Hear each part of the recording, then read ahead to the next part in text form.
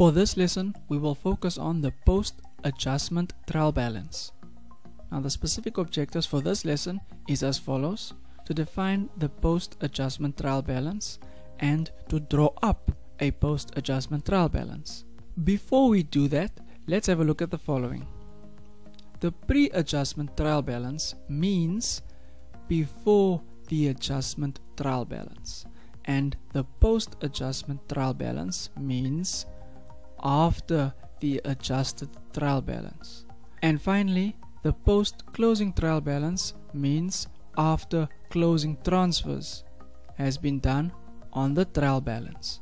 Our post-adjustment trial balance comprises of a list of balances of our assets, our owner's equity, and our liabilities after the year-end adjustments has been taken into account. Let's have a look at the following.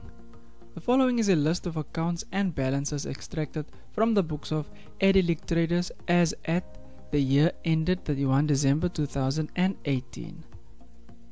Now, before we construct our trial balance, we need to know which accounts should be debited and which accounts should be credited. We should use the following guidelines.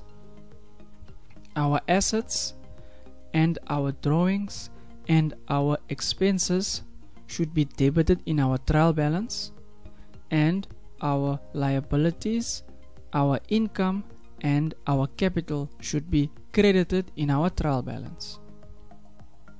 So now let's have a look at our first account. Our first account is land and buildings.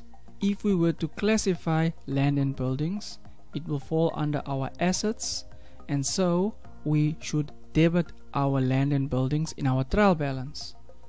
So we will put debit next to land and buildings, just to remember that when we draw up our trial balance, we will put the amount of land and buildings on the debit side.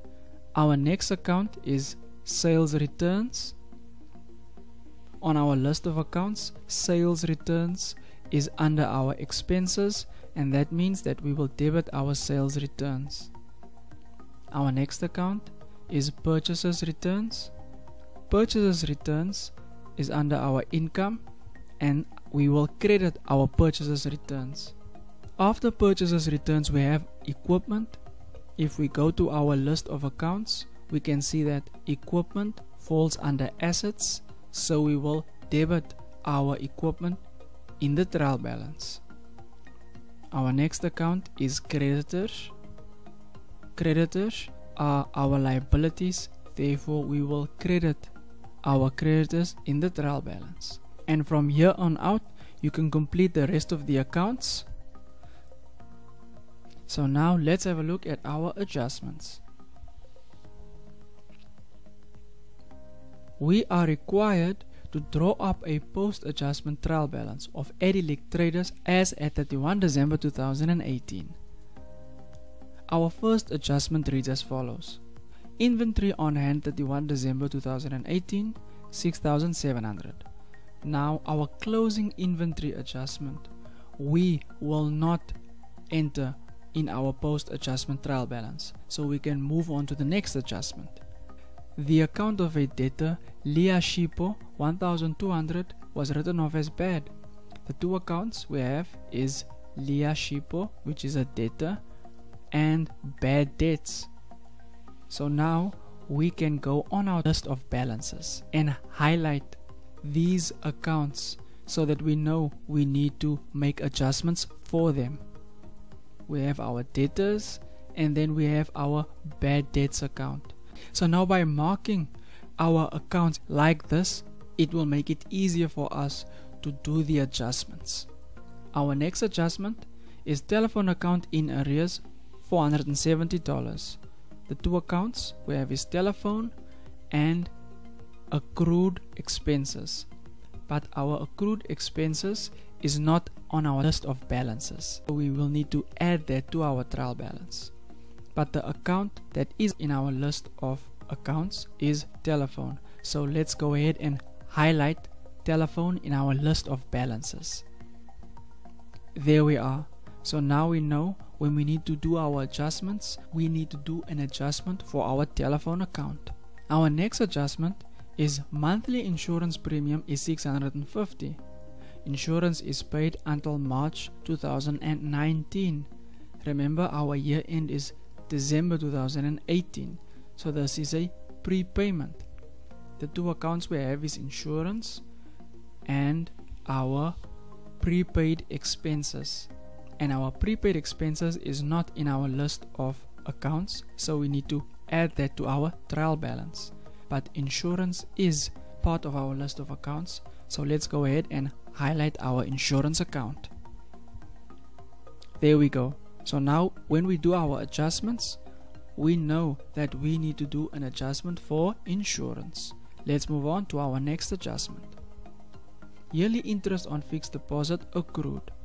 The two accounts we have is interest on fixed deposit, and this account is not in our list of accounts, and so we also need to add that to our trial balance. And then our accrued income, which is also not in our list of accounts, so we will need to add that account to our trial balance as well. So for this adjustment, we will not do any highlighting in our list of accounts. Our next adjustment is rent has been received for 14 months. As we can see here, we have received rent for 14 months.